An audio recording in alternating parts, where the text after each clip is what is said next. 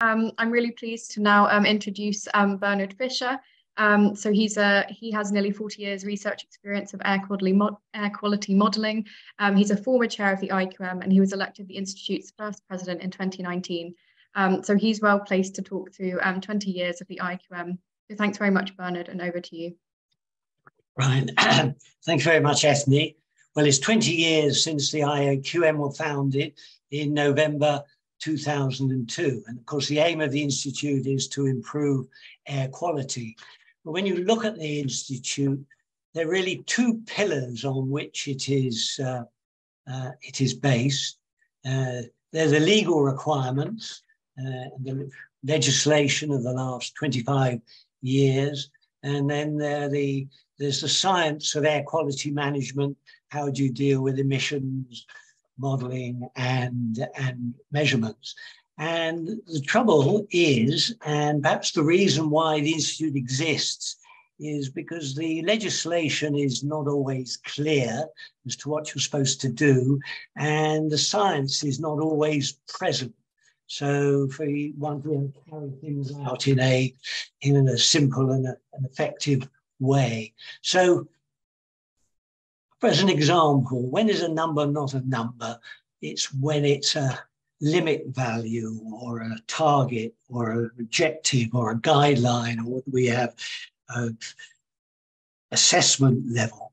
And I would argue that all of these metrics would be much better if they were fuzzy, defined in terms of fuzzy sets instead of a sharp threshold.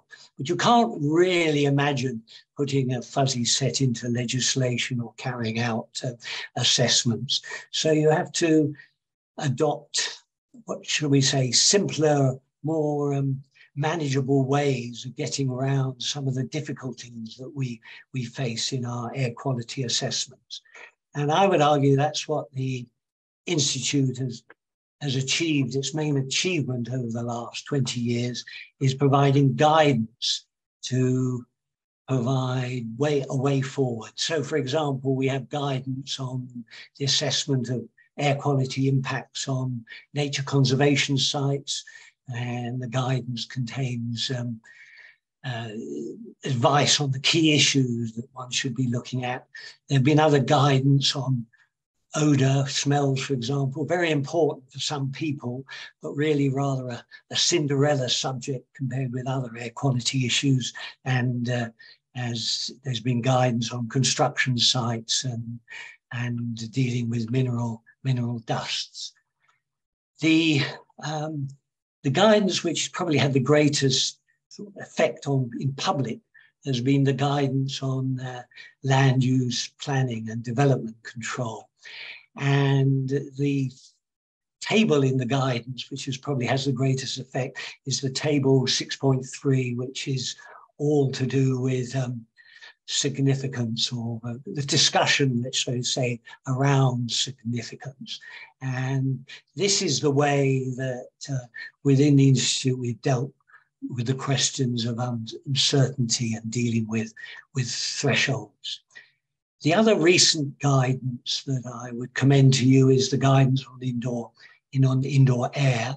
And I hope that, though the working group doesn't exist at the moment, I hope indoor air will be carried forward, particularly given the present public interest in well, shall we say, the limits to social housing in this country. Really, it's become a bit of a scandal.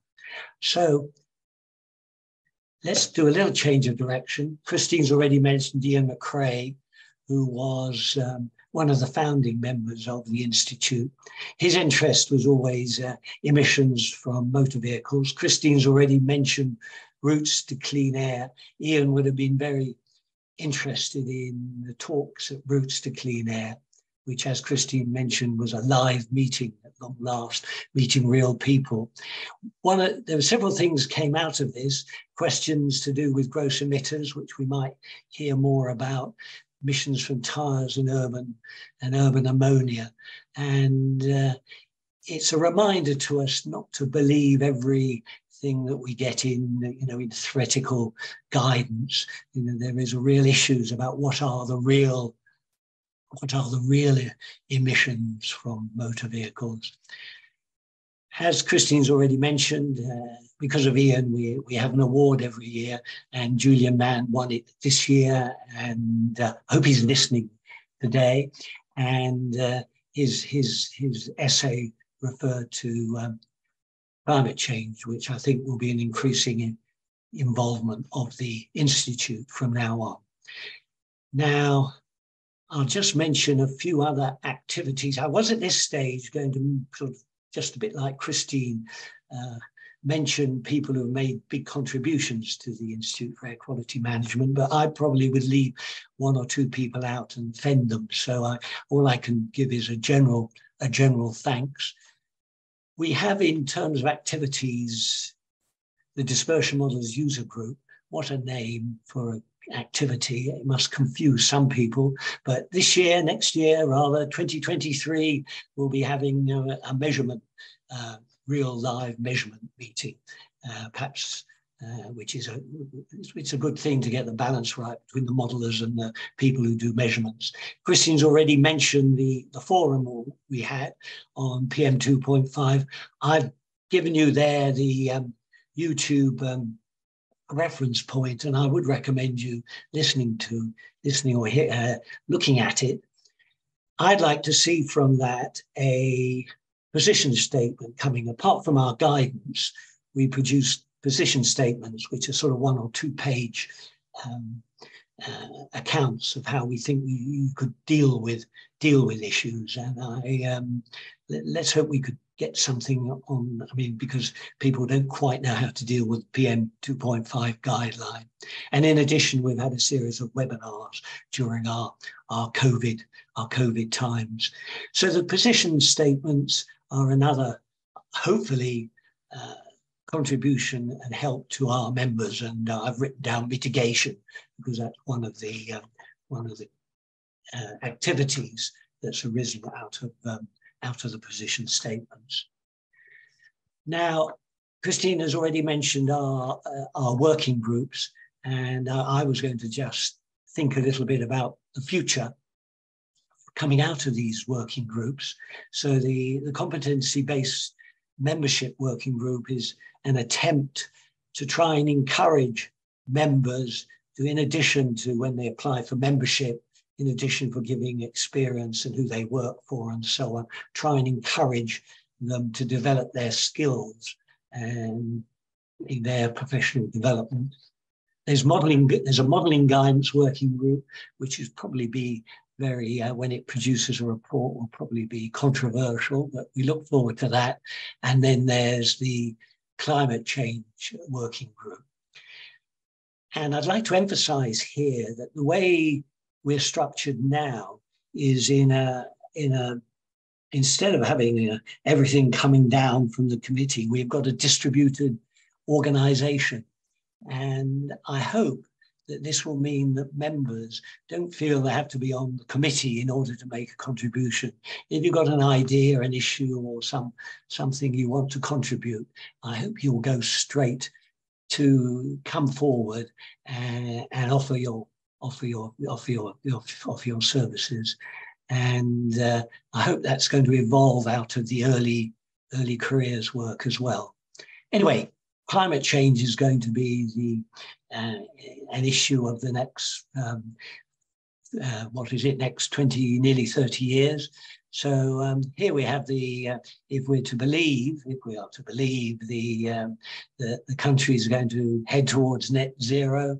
This is a diagram of the future global warming potential from emissions from the UK, heading towards 2050.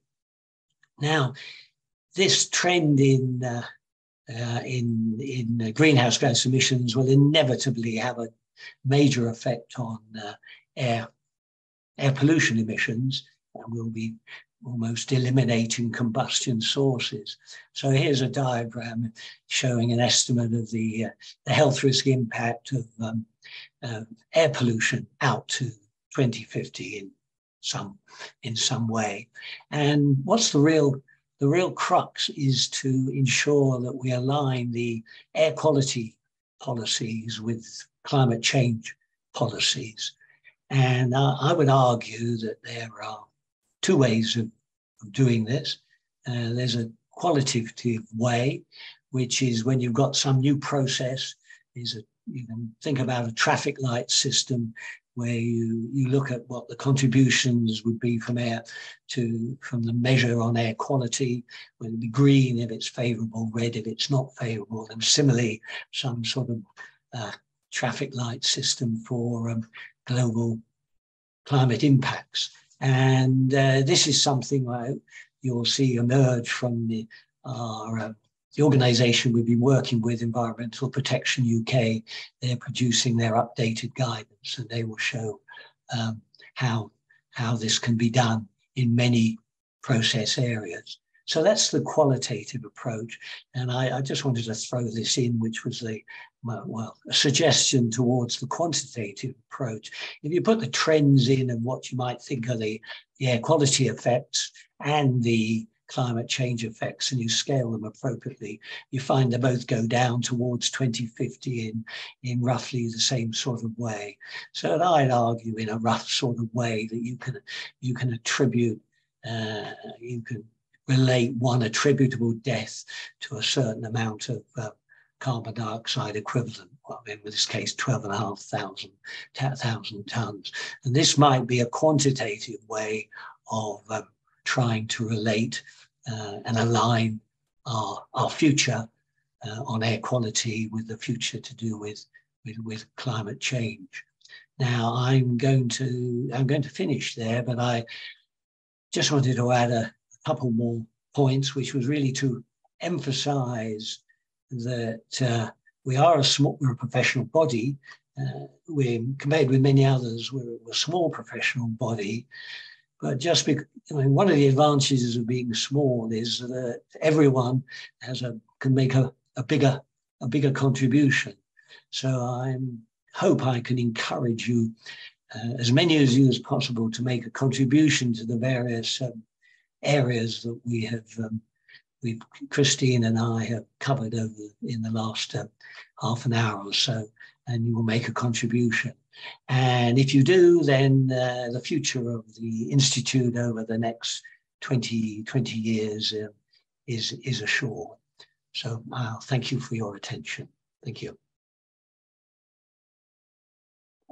Thank you very much, Bernard.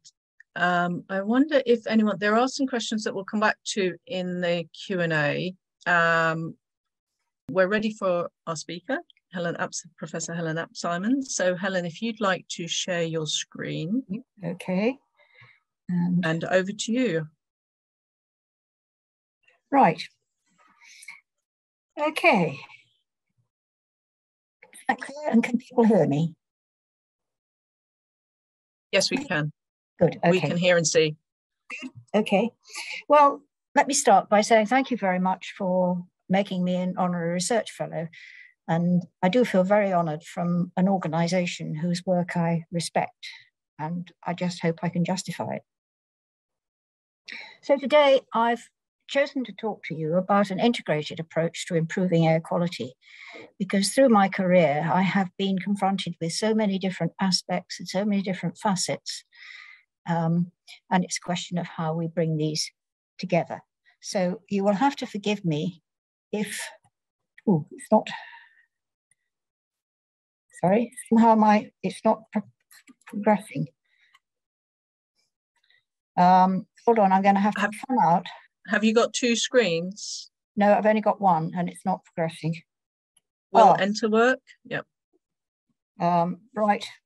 Thank you. I might have to sort of say, go on. Right. So as you've heard, and I hope you will forgive me if there's a bit of an autobiographical flavour to this, I began my career, as many other people have done, with Gaussian plume modelling, in my case, around nuclear power stations. But I recognised that those radioactive materials could travel continental distances, and we discovered that subsequently in the Chernobyl accident.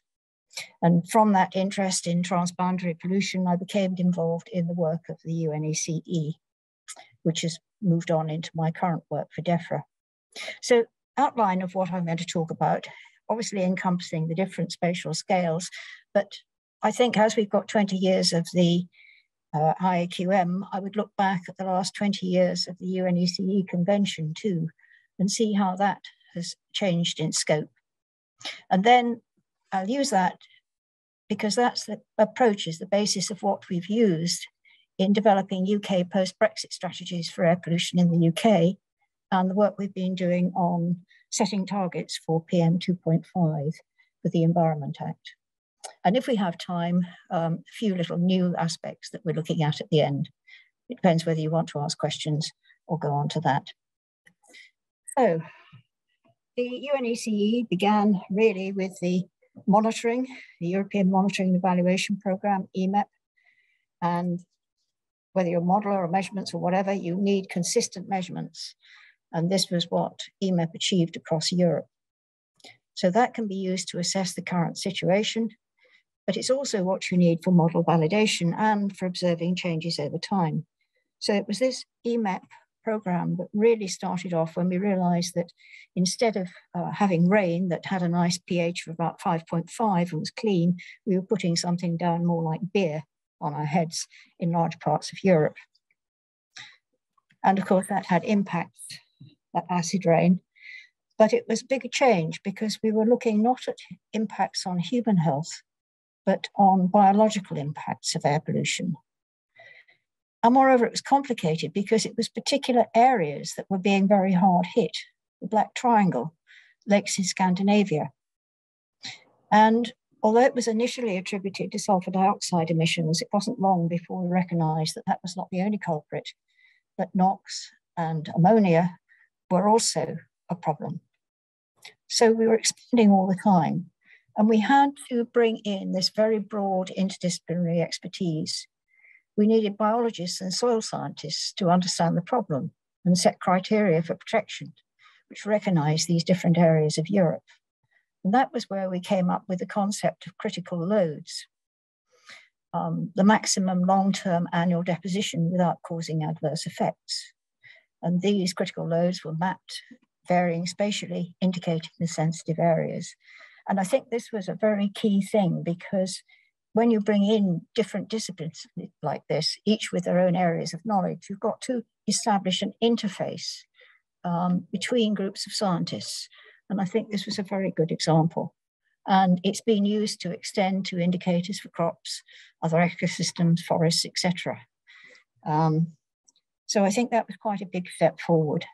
And then we came to the modeling. Now we started off with very simple Lagrangian models. They still had to be validated against measurements, but the modeling brought in very much new dimensions. We could do sensitivity studies to the assumptions, the big variations in annual meteorology, and we could look at the future. So we started modeling future scenarios.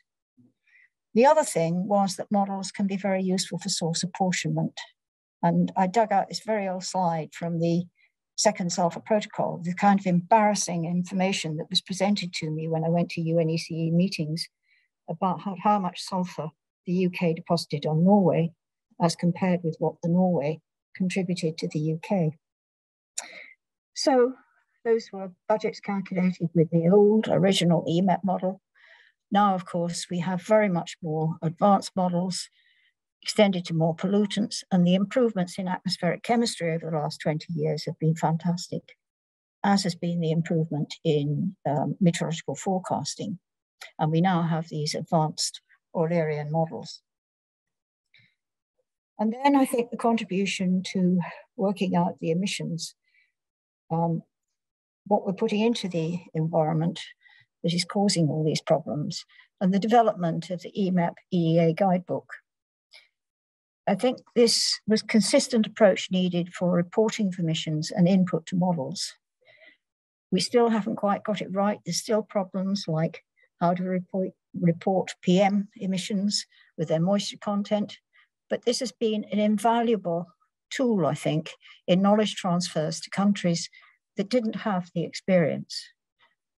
And we're now trying to think how we can expand this globally.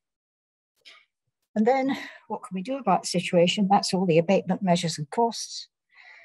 It's fairly easy to identify the technological measures, flue gas desulfurization, selective catalytic reduction, etc. But potentially there's a much wider range of measures. So for example, with the second sulfur protocol, people changed from burning coal to burning gas. But that wasn't the kind of thing we took into account in the protocol. We left it up to countries on how they achieve the emission reductions to meet the emission ceilings. So it should be easier than we actually say it is. What is really difficult is the behavioral change. It tends to be difficult because it's got much wider consequences than just air pollution. I mean, if you encourage walking and cycling, you're improving human health, you're reducing congestion, it interacts with lots of other things as well. And you're not really quite sure to what extent it will be taken up. So how we have to bring all this together, and this was really the birth of integrated assessment. And that involves bringing together the projected emissions into the future, what atmospheric concentrations and deposition that will give, the impacts both on health and on the environment, and what you can do about it with the abatement measures and costs. So it's bringing things together right across the area. And we started off with 3 models, RAINS, CHASM, and our own model of SAM. And that's now become the GAINS model of IASA, recognizing this importance of the synergies between greenhouse gas control and air pollution.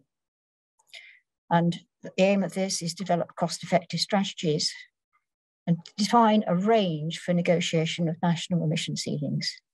So the illustration there, we could do much better than uniform percentage reductions across each country in emissions if we chose the measures in those countries that were really going to make a difference and forgot about the ones that weren't really going to make any difference at all, zeroing in on the range where we were interested. So I think integrated assessment's been very effective. It's led to the development of the Gothenburg protocols, and you can see from this diagram the big reductions in emissions that they imply since 1990. It's covering a range of pollutants, the huge advances in atmospheric chemistry and atmospheric modeling. I gather the master chemical mechanism now has 19,000 reactions in it. And there's still things we don't know, like the intermediate volatility, VOCs, etc. Still lots to learn. We've looked at a wider range of effects on health, forests, natural ecosystems, and we've got these multi-pollutant, multi-effect protocols. So this integrated assessment approach has been very valuable, and it's now supported by this huge European-wide organization covering all the multiple effects, the emission inventories, the modeling, and leading to the integrated assessment. So that's all I want to say about the UNECE. But now I want to go on to how could we use this experience to develop a similar approach in the UK to support post-Brexit profit policy development. And we still need to keep our international obligations of complying with the emission ceilings, but we've got these new goals. So in the Environment Act, we have to set targets for reducing PM 2.5. And we have 2 targets added. We had the original based on the number of people above a threshold, which is not a very good way of setting a target. But we have 2 targets. One is the annual mean concentration target. And the idea of that is to set a maximum concentration to be reached by a future year. But in addition to that, we want to introduce a population exposure reduction target, something that is going to affect everybody, reduce concentrations as much as you can everywhere, and give health impact benefits for everyone. What I'm going to be drawing on now, a lot of it has been published in the evidence report for the consultation, but you might find some new stuff here as well. So We developed our UK Integrated Assessment Model, UKIM. It's a very simple model. It puts together the projections, which are taking into account the energy projections, transport projections, agricultural projections, and that reflects net zero. That turns into emissions of the pollutants we're concerned about.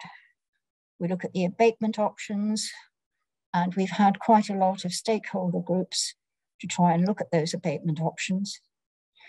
That turns into the pollutant concentrations and deposition, but we have to take into account the imported contributions from other countries and from international shipping. And then we can look at the population exposure and the health impacts, and also other impacts like ecosystems, forests, crops. And we've been using this model for DEFRA to look at scenario analysis up to 2050, and in particular to support the setting of targets for PM 2.5. I'm going to concentrate particularly on the PM 2.5 and NO2 part today, because it's probably the most interesting. The difficulty with PM 2.5 is that it's a mixture, and it includes lots of different contributions. So we have the natural contributions from sea salt, natural dust, and water. And then there's other bits that are not very easy to change, like the secondary organic aerosol, which is dominated by biogenic sources and forests. So there's a large component that is insensitive to the emission reductions. And you'll note the map on the left. If we're thinking about the WHO revised guideline of 5 micrograms per cubic meter, the natural contribution itself is between, natural contribution itself is sort of up to 4 to 5 micrograms per cubic meter. So that doesn't leave really very much margin at all compared with this new guideline. We have to look at the imported contributions. We look at the contributions from other countries using scenarios developed by IASA for the EU's second Clean Air Outlook. There are 2 of those, one more ambitious than the other. But we also have to look at shipping. And shipping, there's a sort of ring of shipping around the UK where the estimated emissions are around about 660 kilotons of NOx, plus the emissions from the UK and at berth. So you can imagine that that actually contributes quite a lot to secondary organic aerosol over the UK and to nitrogen deposition. So we've gone into quite a lot of modelling of the effect to 2050, where we've got the emission control areas coming in the English Channel and North Sea. But unfortunately, that doesn't help in the Irish Sea. So international shipping is a problem. Within the UK, we distinguish around 90 different sources spanning different sectors, and we differentiate between England, minus London, and London, and then the other devolved administrations, Wales, Scotland, and Northern Ireland. And we use a simplified version with source footprints. So we have data from the frame model and our own modeling, which give us the response of concentrations to unit reductions in the emissions from the different sources. So that makes the model very quick to run. It runs in about half an hour or an hour. And what we're mainly concerned about is the secondary inorganic aerosol, which is a large proportion, but also the primary PM. And I think that has been the really new thing in this work. It's the first time we've really had to look into PM 2.5 in so much detail. And there are some very important sources like wood burning, non-exhaust traffic emissions, etc. And there are huge uncertainties in those emissions. And there's also missing sources like cooking. So we've had to undertake a lot of sensitivity studies to try and look at some of these uncertainties and questions. So now we finally get to a map of what the total PM 2.5 looks like in the UK in the base year that we've been working on, 2018. And you can see that there's extensive exceedance of 10 micrograms per cubic meter. It's the original WHO guideline. And there are hotspots, particularly in urban areas. And in London, there were over 13 micrograms per cubic meter in agreement with measurements. There's also a very strong gradient from southeast to the north, and that's largely influenced by imported contributions. But the local dispersion of primary particulate material enhances the urban concentrations, and that makes a big contribution to population exposure because of the concentration of people in those areas. The pie chart gives you an idea of how that population exposure is made up.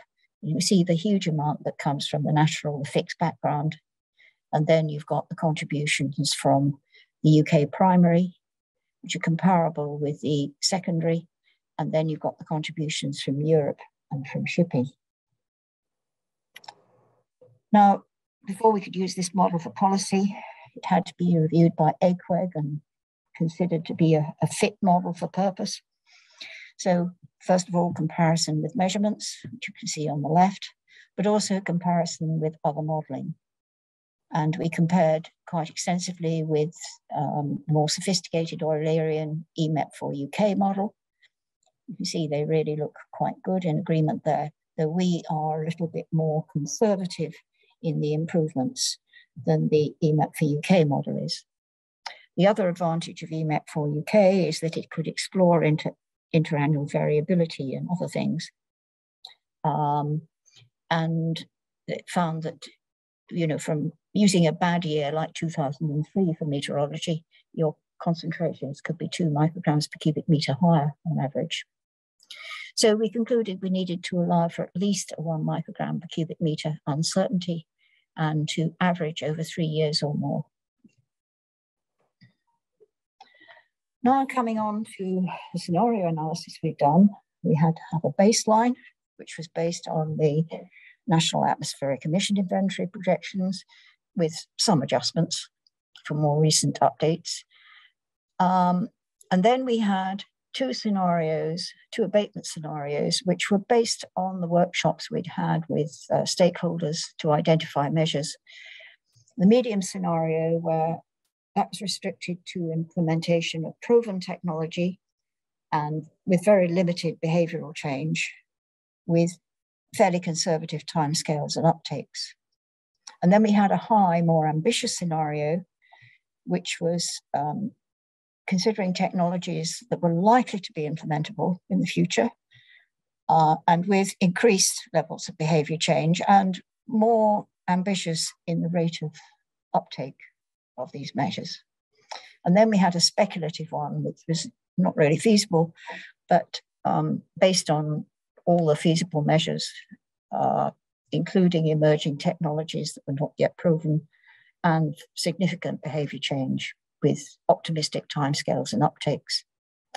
We also did quite a lot of sectoral studies and looking at net zero scenarios, because obviously the interaction with the energy projections is a very important aspect. I think you could see how effective some of these scenarios were by looking at how the primary emissions change in the different scenarios by 2040 on the right there. Now, some of these, particularly road transport, for example, going through big changes with electrification of the fleet, so detailed modeling of that we have a sort of oh dear, sorry, I'm just getting messages about my internet connection is unstable, so I hope we're going to be all right. But anyway, we have a very detailed model of road transport, and you can see that as far as the NOx emissions are concerned, in the top part of the diagram, they come down enormously. We've pretty well eliminated the NOx emissions by 2050 from electrification.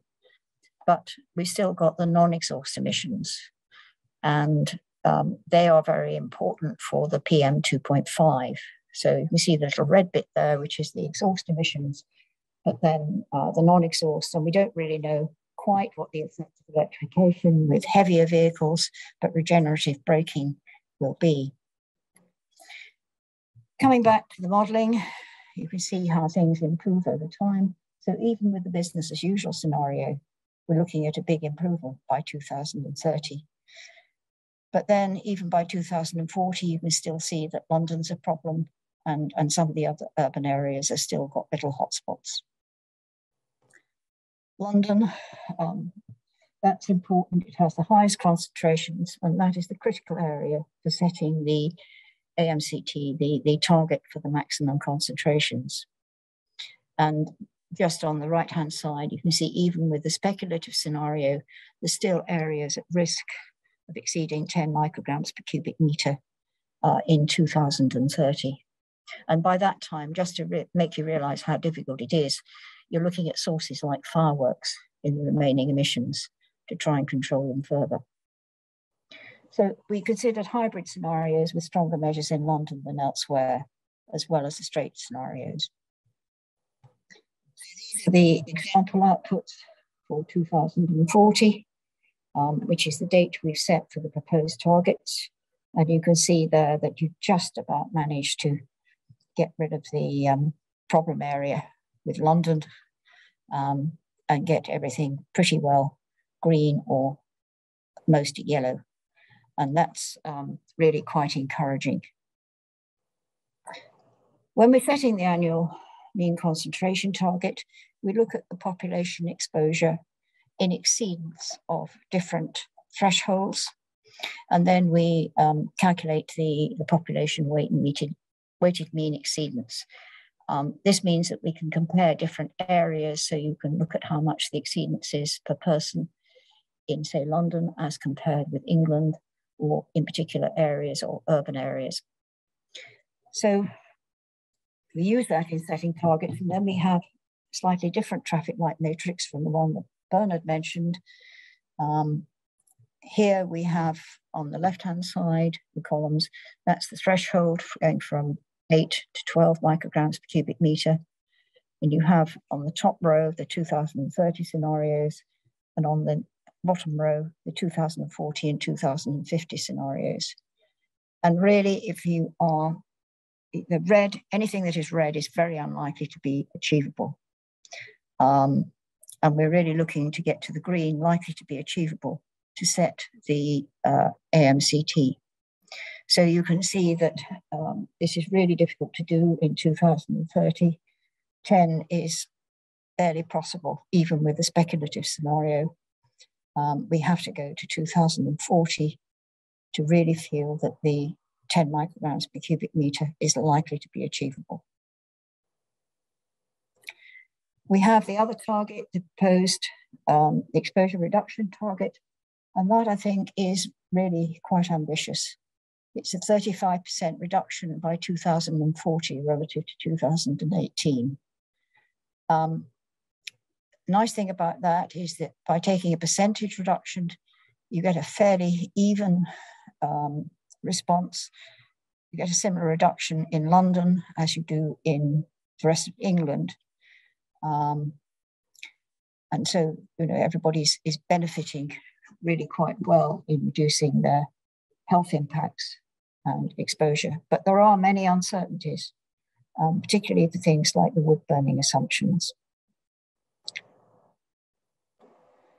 When we are looking at how we're going to meet these targets, that's going to be based on measurements.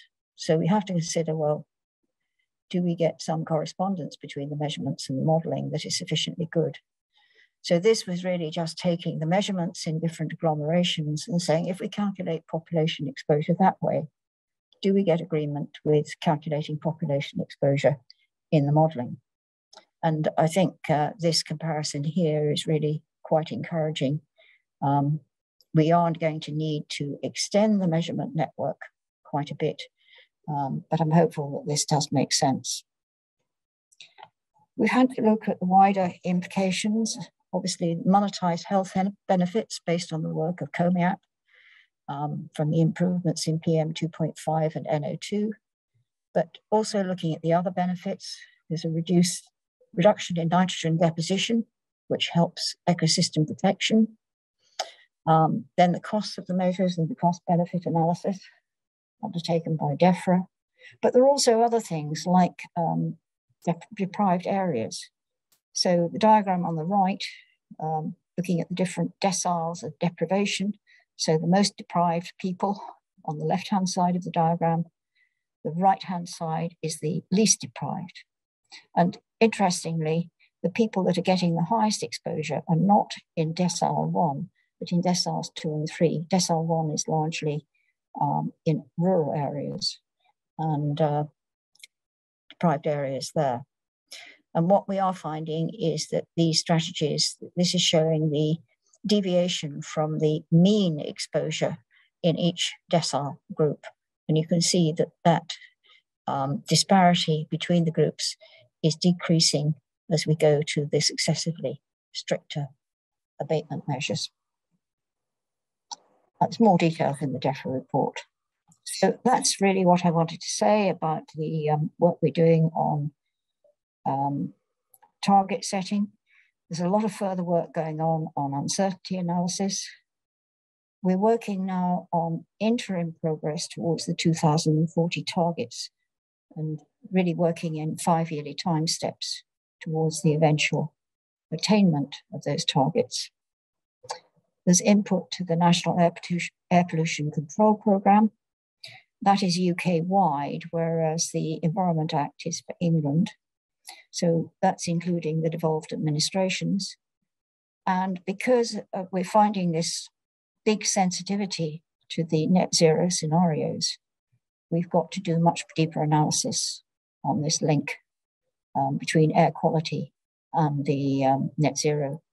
And we've just started a new contract working on future use of hydrogen, which I think is going to be very interesting. The other aspect that we're expanding on is the exploration to a wider range of future agricultural scenarios, because you've got these conflicting things from climate measures, wanting land use and changes in agriculture, and you've also got other changes, possibly in diet and food production. So all these things are interacting, and I think there's quite a range of future agricultural scenarios, which if we get right, could benefit ecosystem protection. Now, that's really the end of my talk. I've got 2 more slides, which were just something that I thought IAQM might be interested to take up. It depends whether you'd rather ask questions or whether I think it might be worth. I think it would be worth pressing on with 2 more slides, Helen. Right. Okay. Yes. Well, thank you. It's just that new issue we're looking at now. We've always had problems with the modelling of NO2, and I think a lot of you in IAQM have had this problem too. The emissions never seemed high enough when you base them on COPAT, as the NAI is. And so we've been taking this new data from remote sensing of traffic emissions provided by David Carslaw from the DUCEMS project. That's in the SPF Clean Air program. And that gives considerably higher emissions than COPAT does, especially for HGVs and buses, and effects of older cars and degeneration. Also, it's showing much higher emissions at lower speeds, typical of urban conditions with stop-start conditions, which is not surprising. And we've been taking these data from David and putting them in our model, and it's improved our agreement between modelling and measurements of NO2 a lot. So I'll illustrate that here. On the bottom, you've got our old modelling based on COPAT with an underprediction of the NO2 and NOx concentrations. And then using the remote sensing data, we're much more spot on. And it really makes a difference to the NO2 concentrations, as you can see on the right-hand side. And looking into the future, it's going to be with the EU suggesting a change to 20 micrograms per cubic meter as the limit value for NO2.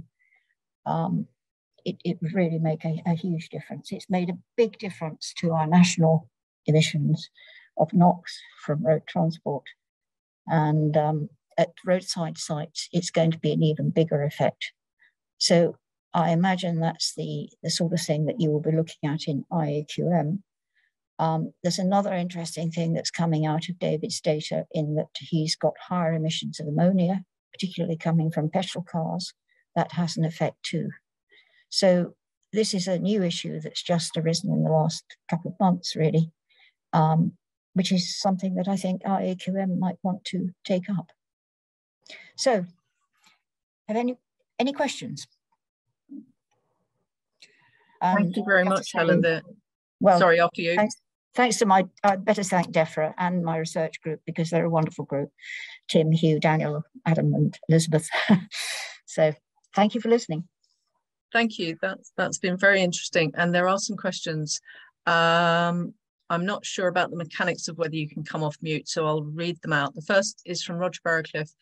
In the evolution of modelling for policy development, are we limited ultimately more by the uncertainties in emissions inventories or our understanding of how to simulate the dispersion and deposition process within the models? To some extent, it depends on the pollutant, but I would say that particularly for the primary particulates, some of the uncertainties are very big indeed and are probably a bigger limitation.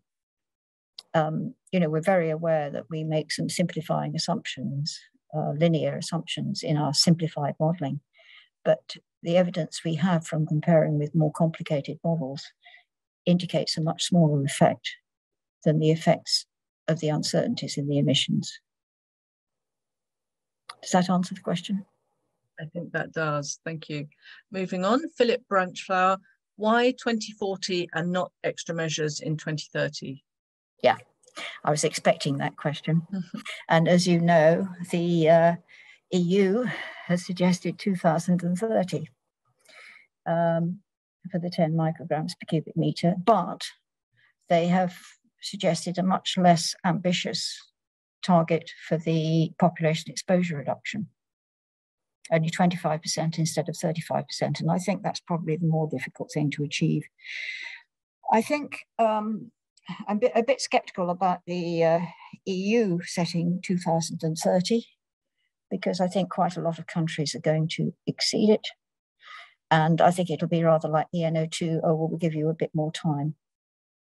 Whereas the Environment Act, it's really a fixed legislation. We have to meet it, and we are not allowing for that kind of behaviour. Does that answer it? I mean, most of the country will achieve the 10 micrograms per cubic metre. It's going to be a few hotspots beyond that. We may be lucky and achieve it, but we can't be sure. And that's why we need to set it at 2040. Yes.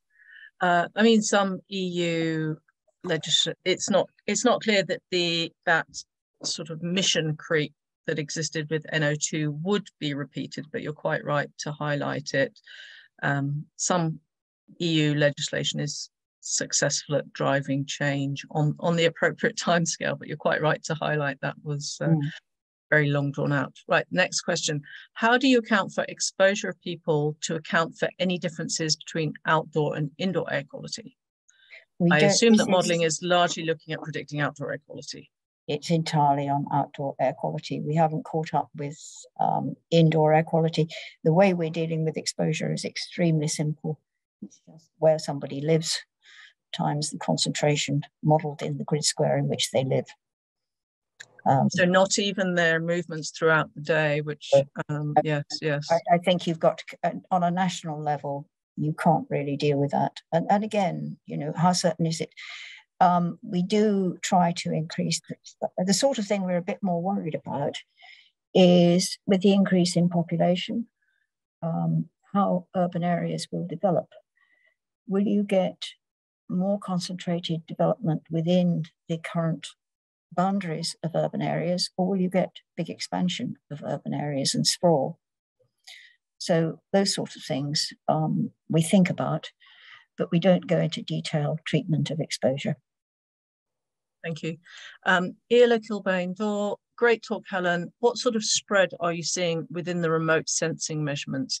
There's growing evidence of GEVs in large quantities. GEVs? GEVs? Not sure what the... Gross emitting vehicles, maybe. Oh, yes. Okay. Yes, there are. And of course, the HDVs are a problem. There is a fix that people can buy and fix on their lorries to overcome the fact that they haven't got any AdBlue. And I think it may be more widespread on the continent than it is in the UK, but it is something that we've really got to tackle. I mean, we are discussing this with DEFRA and DFT now. Thank you. Paul Manctolo, did the UKIM PM2.5 modelling consider future changes in emissions in Europe when predicting transboundary contributions in 2030 and 2040? Yes. We based this on the work of IASA. So we looked at the work that was being done for the European Commission on the Clean Air Outlook. We took two scenarios, one with additional measures and the other a more ambitious scenario with more ambitious greenhouse gas emission reductions.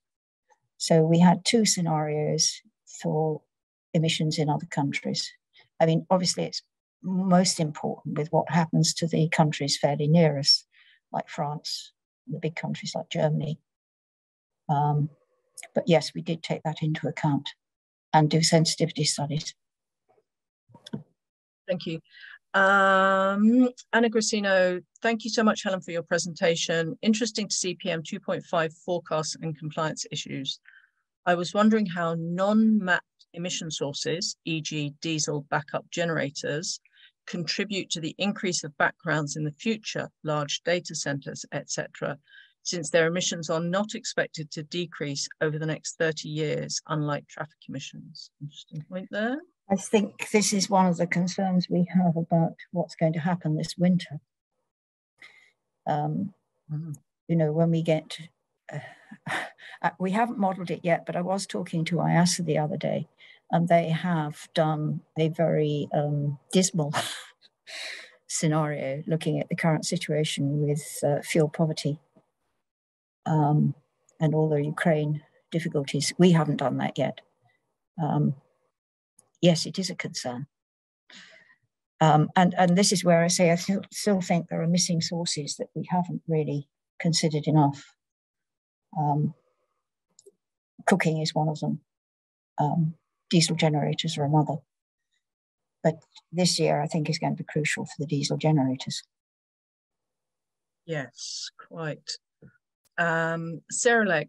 Hi, Helen. Thanks for a fascinating presentation. I think the impacts of some of the large-scale net zero measures could either be fantastic or potentially disastrous for local and global air quality. Do you have any comment on this? I'd also be interested in how your work and conclusions compare to that beyond the UK. Thanks. Right. Well, I mean, the way in which we go to net zero can make quite a difference.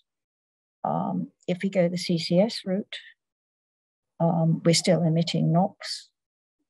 You know, it may be reducing greenhouse gas emissions, but it's not necessarily reducing NOx. If we go a different route, with more renewables. This is why we're interested in the introduction of hydrogen at the moment to cover the storage problems so that we can have a greater reliance on renewables. It can vary quite a lot with the net zero scenario on what happens to our air quality emissions. So that's why we're directing our work more in that direction now.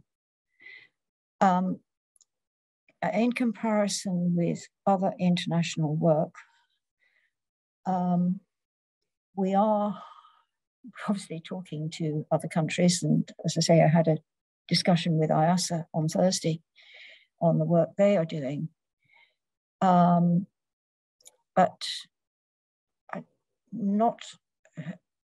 we will be using the UNECE Fora too. We are hoping we're going to have more discussion between different countries on these synergies.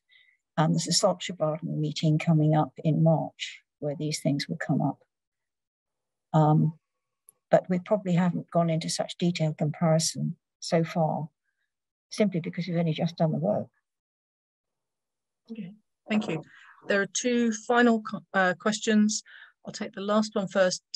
From Tim Williamson, did the scenarios include controls in tyre and brake wear? The Euro 7 proposals include these for the first time? We had some, in the more speculative scenario, we had some things that were looking more at the Euro 7. Of course, Euro 7 hadn't been announced when we were doing this. We had things like last mile deliveries and trying to reduce emissions that way. Some of the traffic reduction measures in. So we did, yes, we did have some of the measures, but more in the speculative scenario. And as I say, there's still the uncertainty on what will happen to the non-exhaust emissions with electric vehicles, I think. I mean, regenerative braking, I think, can be quite helpful.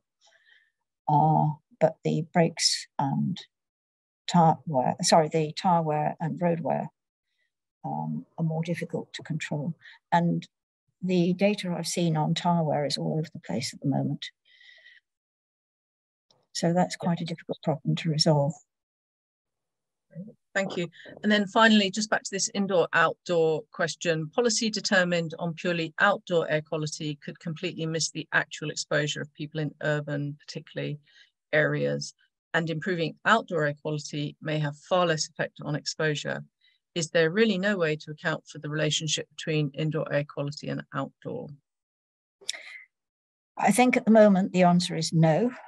I think we need a lot more work on it. I think there are certain sources that we can recognise would be common to indoor air and outdoor air. I've mentioned cooking as being a source that we think needs to be looked at more. The way people cook and heat their homes. So to some extent, we may be thinking about that in parallel with how we change the way we heat homes and use energy in our homes, but not beyond that in what we're doing at the moment. Thank you very much. I think we should wind up there. You've taken a lot of questions, so thank you very much indeed, Helen. Thank you for your sharing. I didn't know whether to start sharing before that my face showed, but thank you also to yes, thank you also to Bernard for speaking about 20 years of IAQM, and thank you to everyone for attending. So we look forward to seeing you at future meetings and having you involved in the work of IAQM. Over to you, Ethny. Thanks very much, Christine. Just to echo your thanks to everyone, Helen, Bernard and Christine yourself, thanks for your presentations today. I hope everyone enjoyed this AGM keynote speech and 20th anniversary celebration. So thank you for joining. Just to let you know that the next IAQM webinar will be on the 24th of January, and this will be on using model ensemble data to better understand climate risk. And you can register for that on the IAQM website. Thanks so much for joining and have a great rest of your day. Thank you. Bye. Bye.